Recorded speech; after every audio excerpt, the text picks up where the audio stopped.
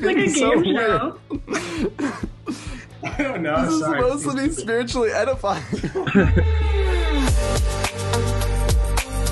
GMBA YouthCast.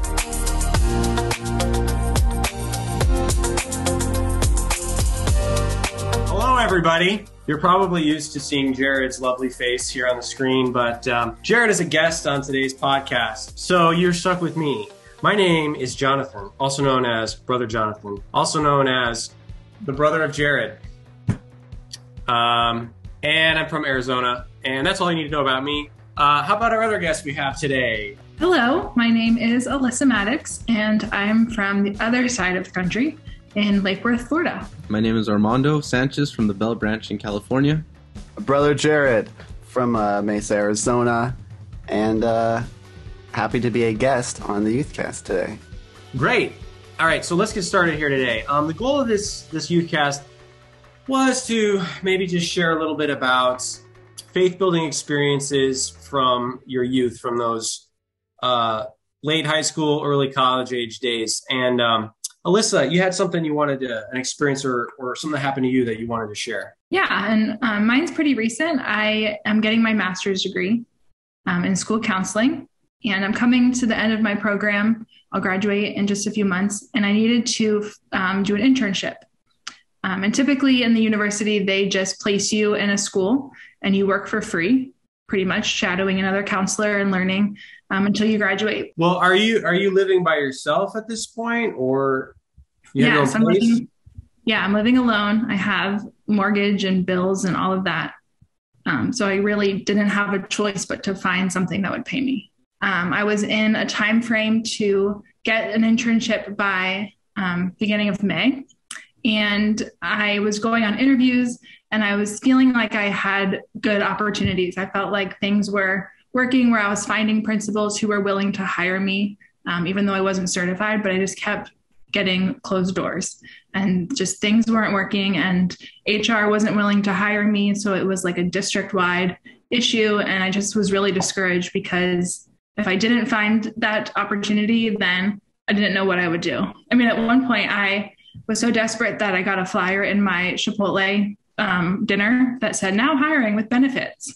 And I was like, maybe this is my answer. Are you praying about this? Are you, knowing you, I'm assuming you are. Yes, I actually started fasting and praying. And I purposely, I wanted it to be a meaningful time of prayer. So I ended up fasting from social media for quite a few months. And really use that time to pray about it and just be really intentional about asking God to provide a way because my human mind couldn't find one. You seem so all together and kind of even keeled. Were you stressed out or? Oh, yeah. No, I was very stressed. I just felt like everything that I had an answer to in my mind just kept getting closed down, just dead end after dead end. And it was just frustrating because I was running out of time. I had a specific day that I had to get this done by, and we were just getting closer and closer and closer. And somebody who, like myself, who is a planner, that was really hard because I wanted to have it done in plenty of time. I wanted to have it worked out and it just wasn't. So yeah, definitely stressed. Okay. So what happened? So I get a phone call from my assistant principal at the time, who she said, I have an idea for you. I know somebody who's looking for a counselor. And so I called this person, another school in the area, and I talked to her, and it was maybe a 3-minute conversation. She did not ask me any interview questions. Was not an official process. She just said, we're going to make it work. And she did. She ended up creating a job just for me that school has never had before, where I could be hired, not certified, where I could work to get my internship hours. And it was in a job that I never applied for. I never interviewed for. It was never posted about. It was never advertised. And that's where I work now. And I'm the only one in my cohort of graduate students that have a paid internship. Wow. How many other colleagues are in your program? There's about 10 of us in my cohort, and yeah, I'm the only one that has a paid internship. Wow. Thank God. How close to the deadline was it when you finally when there was finally a breakthrough? So that conversation was a week before the deadline. And I had to then get approval. So once she had this idea, the district had to approve me in this position. And other people who have gone through a similar process with the new job, it's taken 4 or 5 weeks for that approval to happen. But I only had like 4 or 5 days. And I got that approval in 2 days. And then, yeah, all right before the deadline. How many months had you been applying? 5 months. 5 months of applying, and the final week is when this breakthrough came, when the Lord provided an answer. Have you got to work with any kids yet? Yeah, I just started. I'm in week 2. And it's cool because in this, it's a hard job and it's a hard school and a difficult transition, but knowing clearly that God placed me here, that he provided this opportunity, it's kind of changed my perspective with work. I feel like I am there to be used by him. I'm there to kind of bring a light to these students and these faculty that I work with. And so it really has shifted my perspective with work because it's more about how I can be used by him in this natural profession. Yeah, that's awesome. If he put you there, he put you there for a reason. You're there to shine the light of Christ in some way to those kids, to your coworkers. And that's really awesome. I think that it can encourage anybody who's kind of having that same feeling I was of just getting to more dead ends and not knowing what to do next. Because through that process, I learned that even if I don't know the way, if I don't know the plan, God has it figured out. And so just having that faith in that, I think is something we can all be encouraged by. If you had to pick a scripture that applies to what you went through, what would it be? I thought of John 14:4. It says, "And whether I go, ye know, and the way ye know." Because God clearly knew this is the way that he had for me. This is the way that he prepared and he planned, and I just get to follow in that. All right, so let's jump over to Armando now. Armando, tell us a little bit about this experience you want to share with us. I was, I believe I was in my second year of community college, and I was in a state where I think I was already baptized for around maybe 5 or 6 years. I was baptized at the age of 14, and I was privileged and blessed enough to have grown up with a lot of young people in my branch. However, a couple years passed, and due to just circumstances of life, some young people had to move away to other branches. Other young people, unfortunately, focused on other things like school or work, so they weren't coming to churches often. And I was at a point where I was pretty much alone. I felt alone as well in my own branch. So in that period of time, I kind of looked around and I saw, hey, there's a lot of need for people to do God's work in our branch. For our young people, there wasn't really anyone to encourage them, no one to focus and zone in on them. And you're saying you were about 19 at the time? I was like 18, 19 at the time, yeah. What were your next steps? I was in college. I was looking for a job, and I was asking the Lord. I was definitely praying. That was when one evening, Brother Ryan McDonald invited me over to have dinner with him. And in that, we had a conversation, and he asked me those exact questions. He said, how do you view the church, and how do you view your own spiritual life? And I said, well, I see this need, but at the same time, I feel like I am not the right person for this. Like, I keep feeling this need and seeing the need around, but I felt like I was very unworthy to just say, oh, I'll do it. Because I was struggling with just focusing on school, because I'm the first in my family to go to college, so I was going in blind, and I was asking the Lord to help me with that. Not to mention, I felt a little discouraged because I thought, well, what if I'm not the right person? What if I lead them, but I'm not the right leader? What if I try to take on these responsibilities, but I fail? And that was kind of like my own self-struggle or my self-doubt. And he said, well, let's pray about it, because the ministry actually wanted to approach you to see if you felt the calling of a deacon. So in that moment, I felt like, yes, this is what I've been asking the Lord for. But at the same time, I was having this inner struggle to say, yes, Lord, I want to say yes. You felt inadequate or unworthy? It was a very like internal dilemma, but I felt like the Lord was slowly presenting the idea in my mind that, hey, I'm calling you to take up that role. Can you share how the Lord answered you? Definitely. A year had passed after that, and I was praying. I was asking the Lord to help me, and I remember I had a dream where I was surrounded by the young people and the people of the church, and we were all sitting in a pew. And I remember that young people were being called up, and each one of them was receiving either a medal or a trophy or a plaque, which represented. In my heart, I knew that those represented blessings. And I remember that the brother that was giving them out, he called my name. He said, Armando. And I looked up. I had my head down in the dream, and I look up and I said, did he call my name? And my cousin Jared looked over and he said, yes, he called you. But when I wanted to get up, he moved on to the next person. So I was like, no, maybe I just made it up. And I felt bad again because I said, oh, he passed me by. I missed my chance. And then the last part of the dream, we were all heading to the service, to this event that was transcribing through the dream. And I remember that there was a lot of people, a lot of families heading to this church service. And I meet up with Brother David and Brother Josh Vignola. And Brother David was in a rush to kind of get everything organized. And Brother Josh Vignola at the time was there as well. And he said, hey, we need help. We need young people to come and help us because there's not enough. And he looks over to me and he says, hey, can he do it? Have you spoken with him? And he doesn't say anything to me directly, but he kind of just shrugs, like looking at me like, hey, do you want to work for me?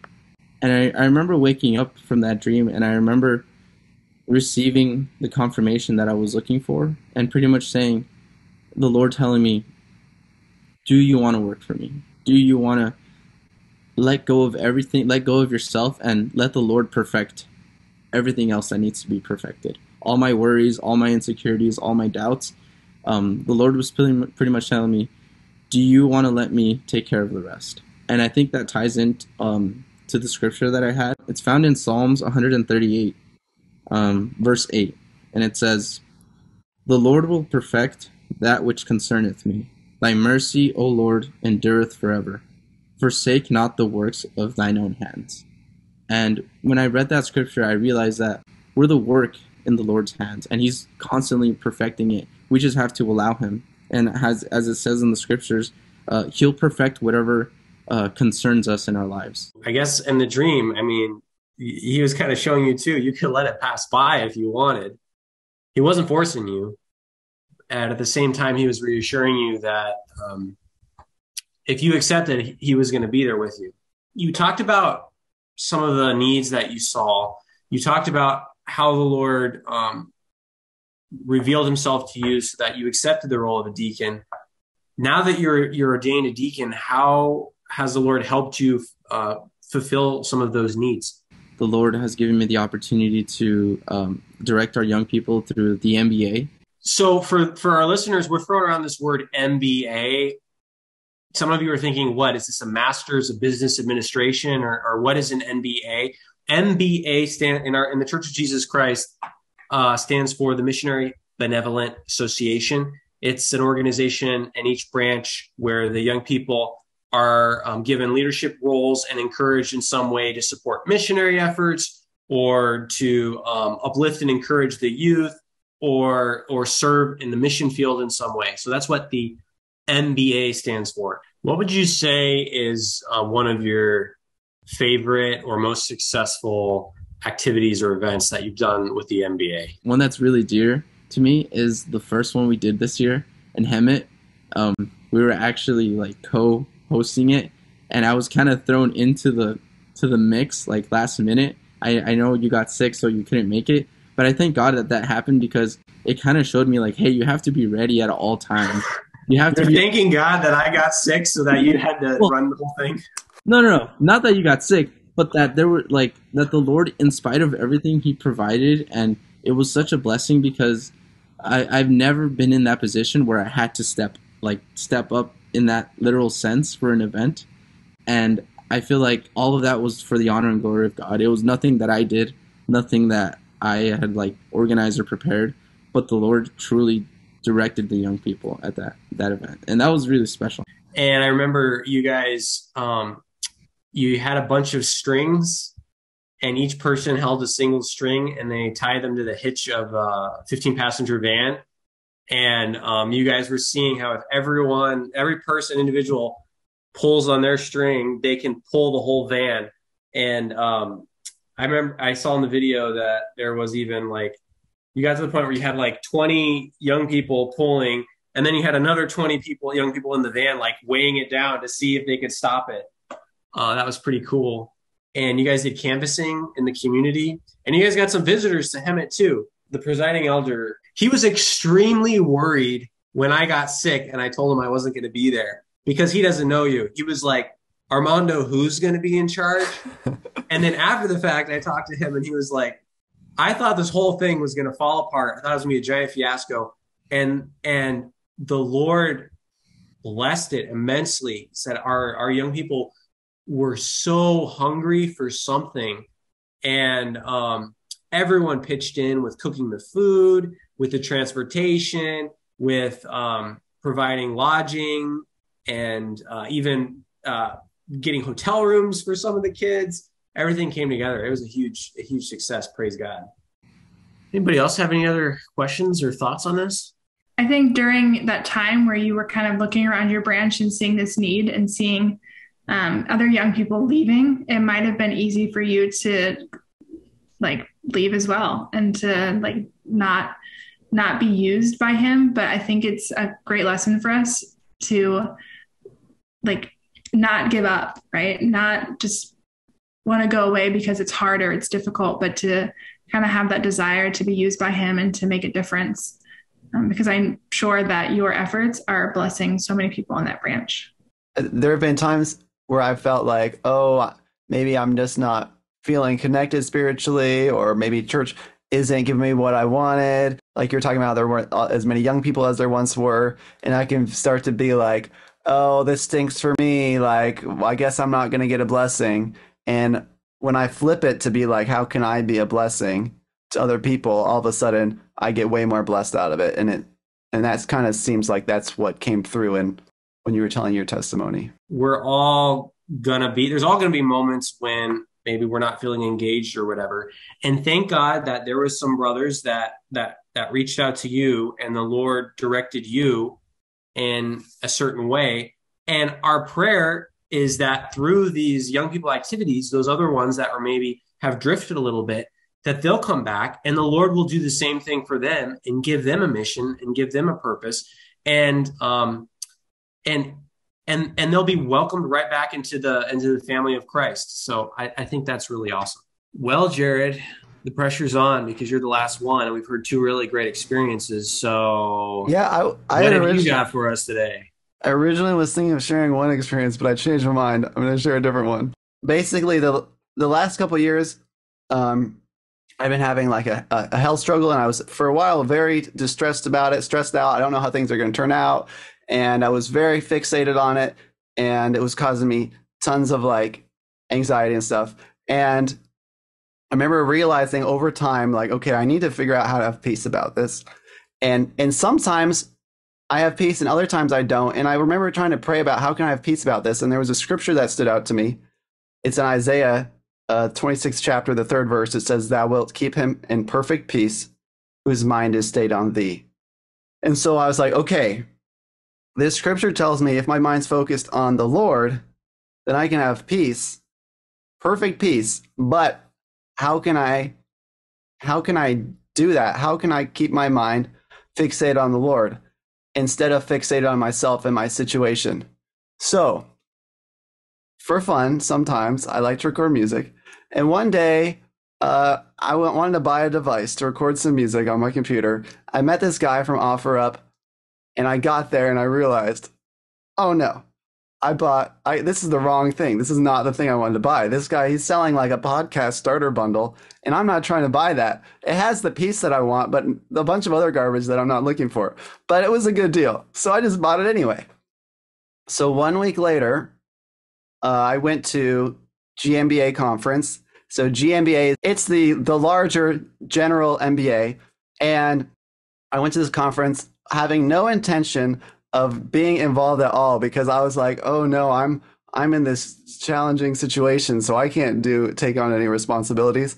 Well, I got there, and a couple brothers were like, Jared, we think that you should be the new GMBA librarian, and we want you to like create like digital content and maybe some kind of videos or posts on social media throughout the year. And I was like, well, that sounds like a big responsibility. You better give me, a few weeks to pray about it. They're like, the meeting is in 30 minutes, so you need to decide by then. So I was like, okay, you know what? I'm going to step out on faith. I'm just gonna go for it. So I accepted this role. And one of the first things is they're like, we had tried a podcast a while back. Do you think you could maybe start up a podcast again? And I was like, oh my goodness. 1 week ago, I accidentally bought a podcast starter bundle. So to me, I felt like it was a confirmation that God was putting me in this role intentionally, that this is what I was meant to do. This is a work that God was calling me to do. On the other hand, in my job, I knew someday I wanted to advance and become a data scientist. So I decided to enroll in a program to get some more certification and stuff towards that goal. So I signed up for a few classes, and at first these classes were super time consuming. I had all this homework and stuff, and I was like, I don't think I can take all these classes and also do this new role I have, which is supposed to be creating content for the young people. And so I was prayed about it, and I decided I'm going to drop some of my classes so I can focus more on doing this role in the GMBA. It will take me longer to get the certification, but I felt like this is a calling that God has given me. It's more important to focus on that first. And in the past, when I put God first, you know what? He works it out one way or another, and I never regretted it before. So I started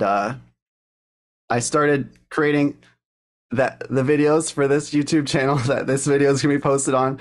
And the piece that God promised through his word, I was finding when I was focused on what is God calling me to do to serve others and to bless others, all of a sudden I wasn't anxious about my situation anymore like I had been. So that was a big answer to prayer. And then I had a meeting with my boss, and he was like, hey, by the way, we decided we were going to promote you to be a data scientist, and we'll just train you on the job for it. And I was like, whoa, that's exactly what I wanted to do. And I was thinking I need to do this big extended program for a few years until eventually I could get there. And it just kind of like happened way sooner than I wanted. And I was like thankful that I didn't like spend all this immense time consumed by that. And instead I focused on the Lord. I had the peace that I've been seeking. I had tons of blessings out of it. And then God took care of the other stuff in my life better than I even expected or could ask or have thought of. So I dropped out of the other program I was in, and it's been a super huge blessing. So I guess the moral was, seek God first, and his word is actually true that he'll take care of the other details in your life. And, it's kind of counterintuitive. You could think, I have to fixate on myself all the time so that I will be taken care of. When you flip it and say, I'm going to set aside time to seek the Lord first and ask God how he can use the different gifts and talents he's given me to bless others, all of a sudden you'll find in your life that God will take care of your own needs better than you expected. Jared, how long did it take you to come to that realization, to stop trying to focus on yourself and fixing your problem, in this case, your health issue, and redirect all that energy outwards towards serving the Lord? How long did it take you to come to that point? It took a couple of years because I think at first, with the diagnosis I got, it's something that it is likely to have an impact for the rest of my life. And so I had to let go of my expectations for how certain things in my life were going to go. And that was a process. I guess I didn't realize it at the time, but that was a process of mourning or grieving, you could say. And honestly, one of the things that got me through that was went looking for old recordings of old testimonies and sermons, and I would listen to those like every day just to get me through to the next day, because I was at a very low point. And so when they asked me if I wanted to have this role creating digital content, I went back to that time in my life and was like, I want to create a resource for anyone who might be going through a challenging time, that they could find a rich library of faith building resources. Wow. Thanks for sharing that, because it's a process. It took time. It wasn't like it was Jared's just this golden child that a problem comes his way, and then the next day he wakes up and he says, well, I know the solution. I'm just going to serve the Lord more. No, it'll all work out. I mean, it took a little time for you to go through all that. I think it's interesting that you didn't know before you started this librarian role. You didn't do it with the purpose of getting peace, right? You didn't start this knowing that God was going to provide that peace and that clarity in your life. But you just going out on faith and working for him, he provided what you needed, which I think is cool to think about now on the back end, where you can see like he answered everything you were wanting for years just because you decided to work for him. There was a long time where I was making excuses saying, oh, I can't work for God because I got this situation in my life. Not realizing everyone has a situation in their life. It happens, and mine's related to the health. Some people have family situations in their life that they deal with their whole life, or some people have financial things, or everyone has something they're dealing with. And that's why we all need each other, is that we all have something to offer and encourage each other. The Lord has definitely been working through our lives. And as Brother Jonathan said, maybe it wasn't as easy at first. Maybe like we're seeing the end product of everything, but there was a struggle to get there. It wasn't just like, oh, Sister Alyssa, she automatically got the job she was looking for, or Jared, your prayers were answered and you had peace. Or for me in my own life, it wasn't just like, oh, look, everything was paved perfectly, but rather the perfection is found in like the Lord taking care of us during the lows, and he's ultimately the one that takes us to like the where we are today. There's a lot of metaphors in the scripture about how gold has to go through a fire in order to be refined. And so I can see in retrospect that even though it's not fun to go through it sometimes, it gets tough sometimes, it's like God's process is perfect, his timing is perfect, and it's all for our good in the end. And the best is yet to come, Jared and Alyssa and Armando. Serving the Lord, I mean, the best is yet to come. That's been my experience. So I guess just kind of wrapping things up, and I want to thank you three guests, Brother Jared, Sister Alyssa, and Brother Armando, for sharing. I guess my takeaway from this today is there's going to be down points, low points. There's going to be trials or challenges in our life. And those are the moments when we have the choice, how we're going to react. It might take us a little time to get there. We might not always immediately say, I'm going to draw closer to the Lord. I'm going to fast and pray, or I'm going to turn my need outwards and focus on others. But if we're prayerful, if we're focused on the Lord, he'll get us to that point eventually. And then that's when the Lord can bless us, and oftentimes it's through blessing others that we are blessed. Each one of you spoke about how, in an answer to your prayer, Alyssa is shining the light of Christ with the kids at her job. She feels like the Lord put her there to serve others with a purpose. Armando is now, when he was feeling like I'm all alone in this branch, there's no young people with me, he's now in a role where he's the one organizing activities to draw the young people together, and he's uplifting and encouraging other young people and elderly, and he's being uplifted and encouraged. And Jared, likewise, when he was seeking peace and thinking, oh, I need to focus all my energy on fixing this problem inwardly, the Lord eventually showed him, turned it around and said, no, focus your attention outwards and blessing others. And then he was able to be a recipient and find peace of the blessings that he received from others. So that's kind of a beautiful testimony. I thank you each for sharing today. Thanks for having me. I really enjoyed sharing my testimony with you guys. Thank you for having me. It was a blessing to share these testimonies, and it was a blessing to hear them too. You know, I could get used to this job. I mean, this is pretty cool. So no. You better watch your job. I'm Nola from Farmington Hills, Michigan.